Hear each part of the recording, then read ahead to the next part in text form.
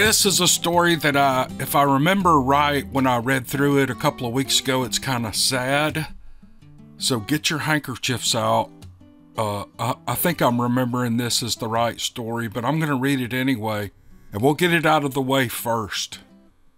Back in October of 2008, I was 28 and I was in love. I had known her my entire life, but I didn't realize how I felt until after she moved away from Ontario, Canada, where we lived, to British Columbia. By the time I realized that she'd taken my heart with her, it was too late. Now, 12 years later, thanks to Facebook, we had reconnected and she was coming home for a visit. I felt like I'd waited a lifetime for that day to come. I'll never forget how beautiful she looked when we met. Time passed too quickly. Days turned into weeks, and we spent as much time together as we could. Before we knew it, she would be leaving in a week, and I knew I couldn't let her go again. And to my surprise and great joy, she agreed to stay. Thanksgiving week of that year, we arrived in British Columbia to get her things and officially move her back home. We flew in. After spending a few days with her friends, we had a 4-day drive back home. Everything went well until the second day of our return trip. We got lost. How did I make this mistake? I wondered as I stared out over the landscape. We were almost out of the mountains by then, but it was getting late. I thought maybe if I drove a bit longer, we could make up some ground. It was a thought I would soon come to regret. Night was falling fast when I saw a sign that indicated the next town was 60 kilometers away. Dear God, another 60 kilometers. But I'm already so tired, I thought. Being the stubborn type, I pushed on. I can do this, I told myself, like the little engine that could. No sooner had I formed that thought than the first raindrops began to fall. I glanced upwards and whispered, "How much more are you going to put me through, Lord?" Ask a stupid question. I tried to set aside my frustrations. The love of my life was sleeping comfortably in the next seat to me. Even though we were lost at the moment, we had our whole lives ahead of us. I was a lucky man, and one day we would look back on this night and smile, right? 5 minutes later, the rain was coming down pretty steady, and we were no closer to finding our way back to where we should have been. 1 second, we were traveling along the lonely road while the wiper blades swished away the rain almost as fast as it blurred my view. And the next, a pair of massive antlers appeared in my path. It was a moose, and then another, and then another. They were being chased by something I could never have imagined. I slammed on the brakes, but there was no time to stop. It was out of my hands. The tires slid across the wet pavement and crashed into the animals. The world spun wildly as my car flipped over and over and over again, landing on all 4 wheels. I don't remember being ejected from the vehicle, but I awoke to find myself lying on the ground being pummeled by the driving rain. I had been knocked out at some point, and breathing hurt, but not breathing wasn't an option. And I gasped for air and winced at the pain with each breath. And then something growled. The memory of the last image before my foot buried the brake pedal came back to me, and it growled again, followed by a sort of wailing wah sound. The pain and shock of the accident was overwhelming, and as a former hockey player, I wasn't a stranger to the feeling. No one plays hockey without breaking something at some point. But this pain felt like it was coming from every part of my body.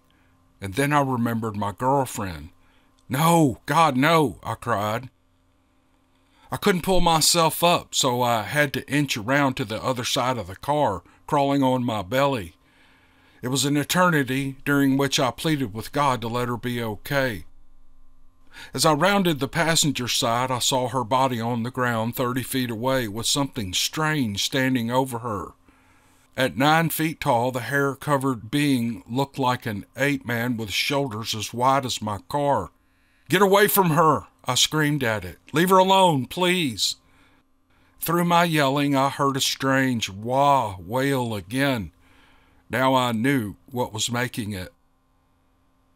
The creature went down on all fours like a gorilla would do and placed its hands on my girlfriend's belly.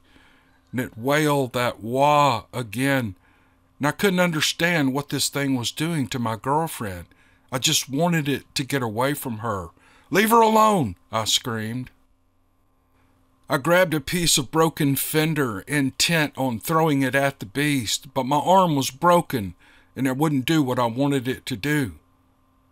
All I knew was that I needed to chase this thing away before it hurt my girlfriend any more than she already was. I wanted to hurt it. I wanted it to feel the pain I felt. It stood up and released a long growl before taking one long hop and landing right next to me. With the ease of a child setting aside a discarded rag doll, it scooped me off the pavement and it set me on the side of the road. It seemed to realize that I was hurt because it didn't drop me, it placed me. Then it went back over to my girlfriend and carefully picked her up, cradled her in its arms like a newborn baby, and brought her over to set her beside me. I was trembling in pain and fear as I looked into the face of my girlfriend. She wasn't awake.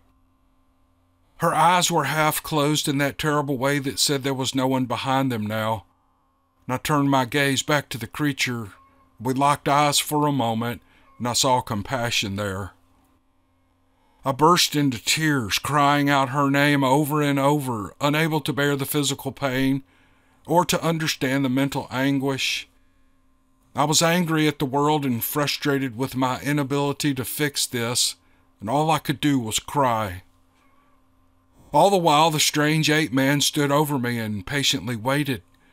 And finally it spoke, not in English or anything like a language I ever knew or heard. It wasn't yelling now. It knelt down and placed a hand on her leg and looked back over at me. Somehow, I think it knew that the love of my life was gone. Lights were coming from somewhere in the distance and darkness fell over me. That was the last thing I remember until I woke up in the hospital. Police were all around me and my mother had flown in from Ontario along with my brother. They were in the room. My girlfriend's mother was there too. An officer with the Royal Canadian Mounted Police said, "Sir, you were in a terrible accident. I want you to try to be calm now."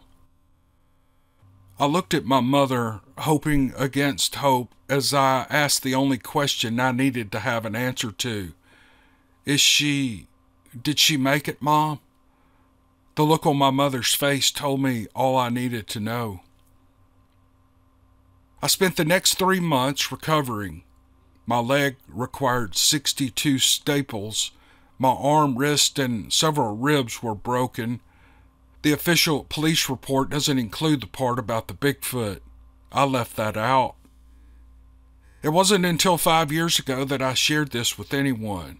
At that time, I sat down with both my family and hers, and I told them everything. I had to get it out of my system. Keeping it hidden was making me sick, and I worried that people would laugh at me, but bundling up inside was worse. I look back now, and I can imagine that the Bigfoot was chasing the moose, and they just happened to cross the road at the same point we were. I don't harbor any hard feelings toward these creatures.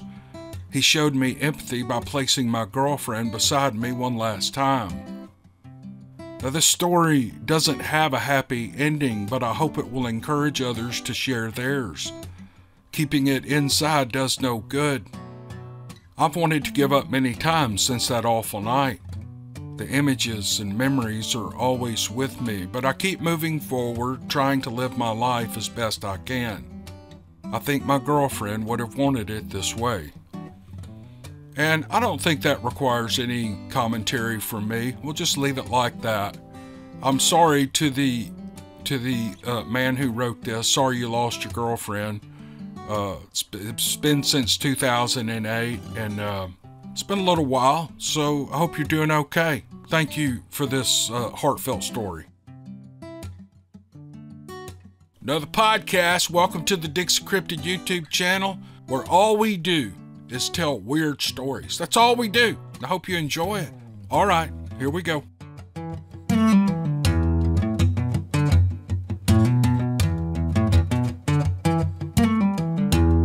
This is a story about a UFO. It's really, really good. In 1993, I formed a UFO discussion group in eastern Kentucky, which by unanimous membership vote became the Kentucky Skywatchers. Unbeknownst to us, the group was joined or infiltrated by an undercover FBI agent. He was enthusiastic about the topic and was a pretty vocal participant in our discussions, which could get heated at times. There were no obvious signs that he was a government official. He was pretty good at hiding his FBI affiliation, which I suppose is part of the job description, if you think about it. When he stopped showing up for meetings, I wasn't surprised. In these types of groups, people come and go. We later discovered the cabinet where the membership forms of the group were kept had been accessed, and some of the files that contained names, addresses, and phone numbers had gone missing. One of our members was a woman who claimed to be psychic. She was actually quite a character, and once she started telling one of her many UFO encounters, we let her have the floor. Now, we were open-minded and offered such people respect and a measure of dignity. She swore that somewhere near her home in eastern Kentucky, that there was evidence of activity inside the top-secret underground weapons laboratory stationed amid the long and narrow mountain ridges. She sensed strange vibrations, portraying herself as the eyes and ears of an alien race from a distant galaxy. She cautioned us that an invasion was imminent, but it would not be an obvious one with advanced weaponry and spaceships visible in the skies. Rather, she insisted the invaders would seize power quietly through manipulation of our infrastructure. They're going to control us through our banking institutions, she warned. It was an elaborate scenario she painted, and I have to admit that partway through it, I started to lose the plot. Being psychic, or so she claimed, she must have sensed our attention spans were waning. She reached for her purse and from a side pocket pulled out a stack of photocopies, and she passed them around the room. It was basically her lecture on paper. She gave us all 10 minutes to read through it and collected back all the copies as if they were classified documents. As the meeting concluded, I bagged up the coffee-stained cups. The woman leaned over to me and she whispered, "I think there's a plant from the FBI here." Her skills weren't good enough to pinpoint which one of us it was, though.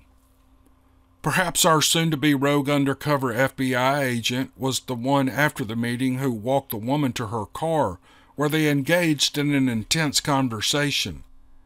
It was the last time I saw either of them. A few weeks later, I received word that the woman had been killed in a single-car accident down some remote road near the mountains.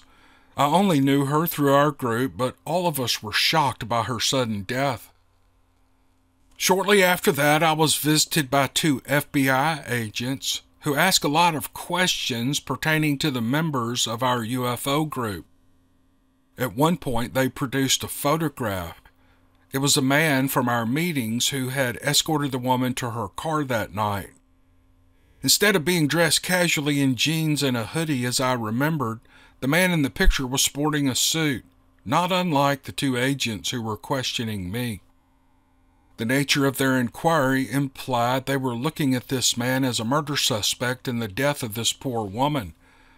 Well, I told them what I knew, which wasn't much. It was a hot topic at our next meeting. People in our neck of the woods aren't real enamored of the government, especially when they show up at your door asking questions. We must have entertained 100 conspiracy theories before we adjourned that night.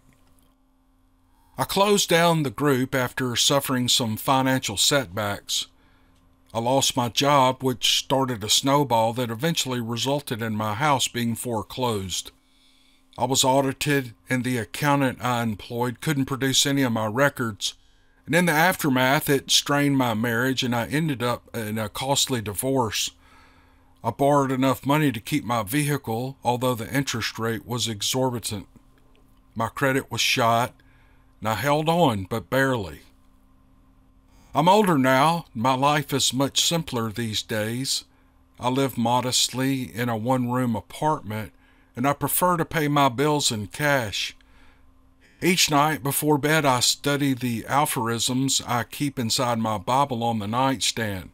And I've learned to read around the coffee stains from when I stashed them in the garbage bag on the night that poor woman and the rest of them weren't looking. Oh, that's kind of a spooky story, and it's a creepy conspiracy type story. Like there's some kind of, I don't know, some kind of espionage going on. I don't doubt this story one bit. And she saved some of the documents that she had in her meetings, and so they're not all gone. She's got a few. But this was very interesting. It's not like an encounter story. It's an experience story from someone who looked into some of these strange things that happen in our world, and oh man, these are awesome and thought-provoking. But thank you to the person. I can't tell by the name if it's a man or woman, which is no problem, but thank you to the person who sent this. I thought this was brave, and it was a very good story. Thanks. Okay, here's a Bigfoot story. The writer doesn't say to use his name or not, so I won't. In 1985, I was a volunteer scoutmaster in a wilderness hike to Bear Lake in the immigrant wilderness of the Sierra Nevada mountains. We were east of Sonora near an area known as Strawberry, California. Our group consisted of me, 3 other adult leaders, and 11 boys, counting my son. The forest is thick in that area in the Sierra Nevadas. It's beautiful country with well-established trails, steep granite cliffs, and huge boulders inhabited by abundance of wildlife, including deer, mountain lions, and black bears. There are also the usual night creatures that crawl into tents with boys who don't listen when told not to keep their food in their tents. They never cause serious damage, but they're always good for a scare. We'd made it halfway to Bear Lake on the first night, and we set up camp at Camp Lake. The trail there is 50 yards wide, and it runs for 300 yards from west to east along the south end of the lake. There is no trail along the north side. It's covered in thick trees and brush and swamp, and it's not passable. Even the deer avoid that side of the lake. The boys were old enough and experienced enough to pick where they wanted to pitch their own tents. I set up my tent about halfway across the lake and 15 yards off the trail. After getting up early and loading up the horses and driving for 3 hours and then making a long, steep hike, I was ready to get some rest. I made my supper and I turned in at 8 p.m. I worked on a ranch, so sleeping for 5 hours and getting up early was a part of my normal daily routine. But at 1 a.m., I was wide awake. I climbed out of my tent and looked at the stars. Without the light pollution, they were a beautiful sight. It's one of those things I look forward to seeing most when I'm in the mountains. And I built a small fire and I put my coffee on to cook. I was sitting there thinking that life couldn't get any better than a good hot cup of coffee cooked over a fire on a cool night in the mountains when I noticed my horse raise its head and look to the west. I looked over in that direction, but there was no moon, so I couldn't see anything. And since I couldn't hear anything either, I just let it pass. Minutes passed, and then I did hear something. Brush was cracking and limbs were breaking, and something on 2 feet was bulldozing its way through that impassable terrain on the north side of the lake. It was only 50 yards across the lake, but even with my flashlight, I couldn't make out who or what was so noisily bashing its way through the tangled swamp on the other side. Now, there are no elk, buffalo, or other large wildlife in this part of California. I don't think it scared me, but I was concerned. Whatever was out there was evidently large, and I had these boys to look after. There was no doubt that it was bipedal, and it was clearly large enough to break some sizable limbs. The creature continued on to the east until I couldn't hear it anymore. My horse was visibly shaken, and it was snorting, and I was dumbfounded. I don't think I ever mentioned it to anyone. I don't remember giving it any thought after that night. Not until 2007. Several years passed, and I had developed quite an interest in Bigfoot. A friend and I had driven to a remote part of Oregon known for its Bigfoot sightings. While we sat on the mountain miles from civilization, my friend suggested that I try to do one of those Bigfoot calls we'd seen on television. Well, I did my best, but I doubted that I'd get a response. So imagine our shock when 15 seconds later we got an answer from a mile to the east, and 15 seconds after that we got another one from the southeast. We stood there staring at each other. We were unable to speak. It made the hair on the back of my neck stand up. And then one night in 2007, I was relaxing on my couch and watching a Bigfoot documentary. Dr. Jeff Meldrum from the University of Idaho was talking about the research he had done. He mentioned that he had been making regular trips to the immigrant wilderness since 1974 and had Bigfoot sounds, plaster casts, and a possible sighting at exactly the same spot where I was camped with the Boy Scouts that night. Well, I was utterly amazed. I'm not saying it was the same Bigfoot I heard that night, but I can't help but wonder if it is part of the same clan. Oh, very cool story. Sierra Nevadas. I've been to California a couple of times. My son was in the Marine Corps. We were out there. He was in Southern California where all the desert rats live. That's what he called them. But it's actually a beautiful part of the state. The inhabited areas sometimes are kind of junky, but if you get out of that, man, that desert is so cool looking, especially the Joshua Tree area where those trees grow. But anyway, we were out there and we took a trip into some mountains. We went to Sequoia National Park, and there's some park up there called Big Canyon or Canyon State Park or something like that. We went there, and we went somewhere else.